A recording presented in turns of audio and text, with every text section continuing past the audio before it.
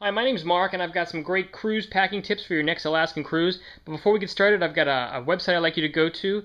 It's at www.cruisesecretsexposed.com, where you'll find some great information written by an ex-cruise ship officer. It kind of reveals a lot of the ins and outs of the cruise industry and some of the things to look out for. So you should go on over there after this video is over. So let's get started. I mean, the thing that separates an Alaskan cruise from some of the other ones, say a Caribbean cruise, is basically the weather. So it's really important that you bring some warm clothes. The weather can really change dramatically and quickly in Alaska, so you want to bring a nice warm hat, some gloves. I'd probably bring some warmer gloves than that.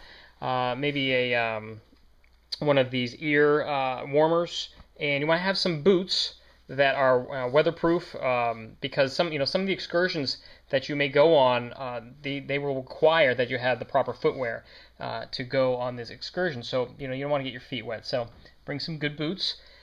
You obviously want to bring your passports in, your boarding passes, and all that stuff, but you really want to make sure that you make copies of your medical information, and make sure you copy your passports and maybe some credit card information, and who to call if your credit card information happens to get stolen. Those are really important for you to do. These are just Ziploc bags. I always pack a lot of Ziploc bags when I travel. I always put anything that's wet. I pack in a Ziploc bag, because the last thing I need to happen is for something to leak, and then I have to deal with that the first thing I get on my cruise, because all my clothes smell like something or are wet. So pack lots of Ziploc bags. When you're in Alaska, you got to have some binoculars, right? So when you're on deck or on your balcony looking at the scenery, really important to bring some of these. I mean, if you don't have any, I would just go pick them up. They're not that expensive. Let's say Walmart or something. I'm a coffee drinker, and I bring a coffee mug, an insulated coffee mug, because I like to, order room service first thing in the morning, get my coffee, and fill up my mug, and go out on deck on my balcony and just enjoy the scenery. And I also bring some of these. This is a packet of like the creamer. It's my flavored kind of cream that I like. So, and maybe some sugars, however you like your coffee. You might want to just bring, what you need. Now, as far as clothing goes, I think you want to think of wearing clothes in layers. Like I said, the weather can change dramatically in Alaska, so it's really important that you bring something that is going to keep you dry. This is actually a windbreaker and a raincoat.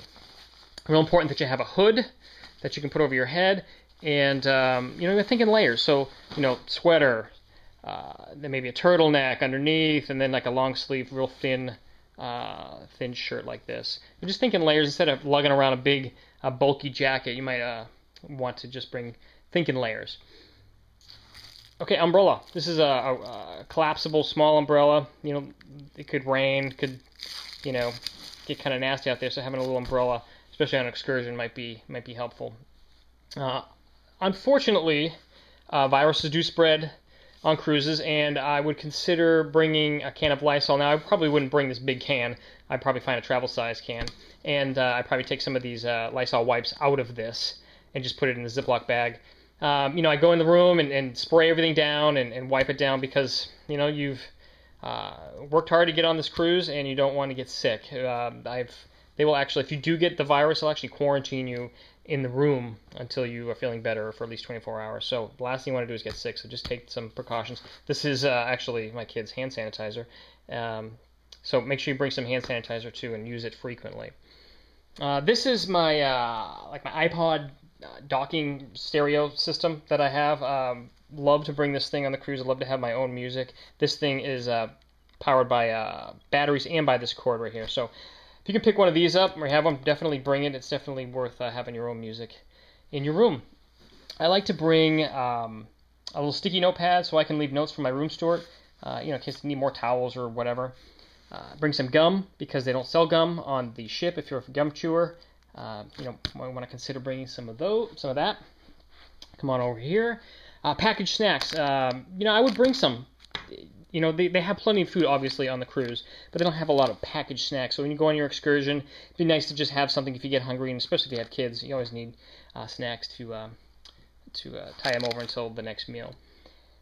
These are water flavoring thing. This is Mio. You might have seen these commercials. It's a water flavoner and water enhancer. And the reality is the water on these ships doesn't really taste that good. It's sitting somewhere in the bottom of the ship in a big vat, and it doesn't taste like it. So if you have a water bottle, you can fill it up with the regular tap water. It's fine to drink, but this will just make it taste better.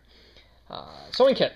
This is just a real travel-size sewing kit. You might not have thought of bringing that, but if you lose a button or something and you're ready to go on your formal night, and what are you going to do? If you have this thing, you're not searching around for someone who does, and this will just come in handy if you need it.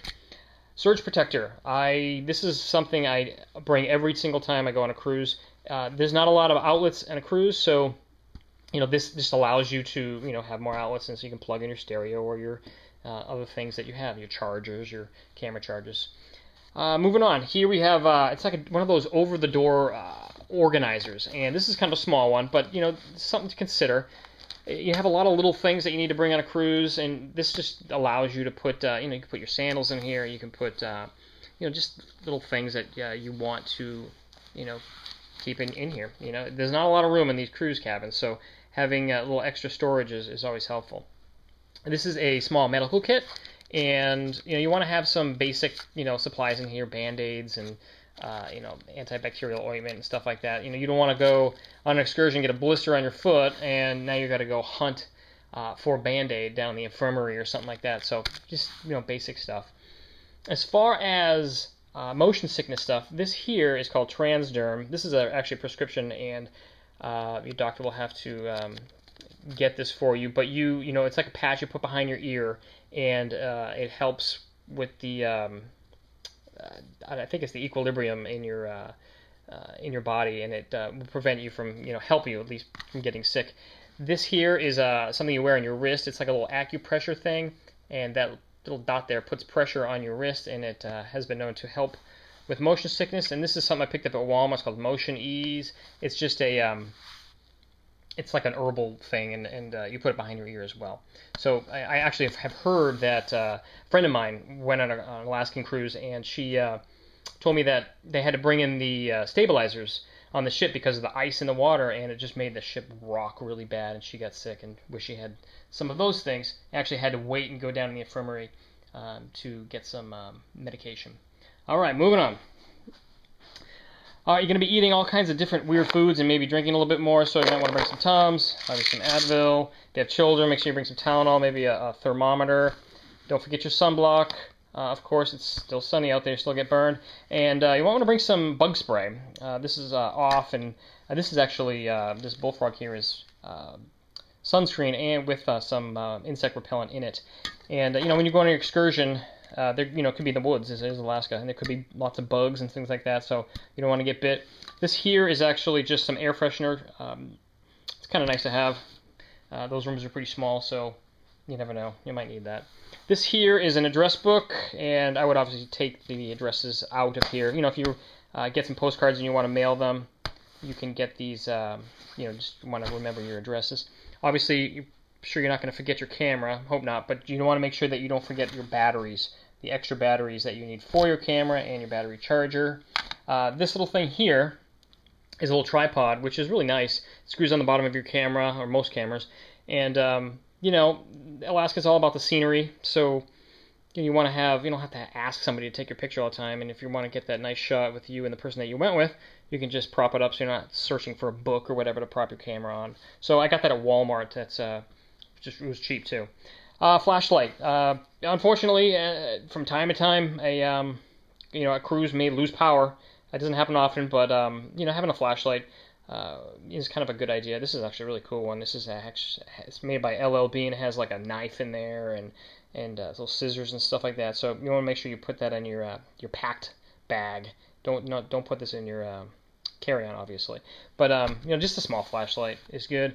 Book. You might be reading a lot of, have time to read finally on a cruise. This is my wife's book, not mine.